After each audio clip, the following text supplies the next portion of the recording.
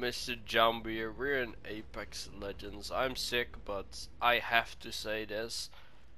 This character, NewCastle, which is new, is simply fucking broken in ranked. Like, if I look at his entire kit, I don't see a single useless thing. Like, each one of his, like, even his passive is just, this is just fucking broken, man. This passive was basically Lifeline's revive shield on season 5-4, where they don't take damage on a revive. That's basically this.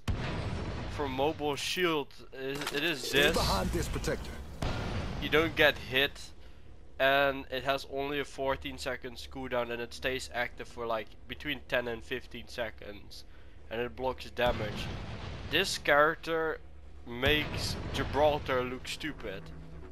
The only bad thing about this would be, well, actually still Gibby would be meta, cause his ultimate will still hit NewCastle, and that's why Gibby should still stay in the meta.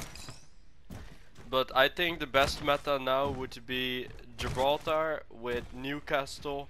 And if you run a raid or Valkyrie, you would be golden, man. Like, this is just, look how far this shit goes. You can target like your friends or whatever, and you just fucking fly to them instantly. Like this, and it blocks damage. Look at this. 220, 440, 660. Dude, do you know how much damage that is? That means that 3 people that have 301s need to beam one of those walls at the same time to break it.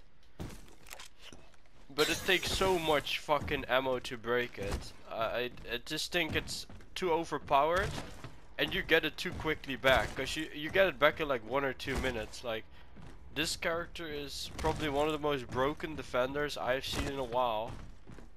Cheers guys, and have a good season 13.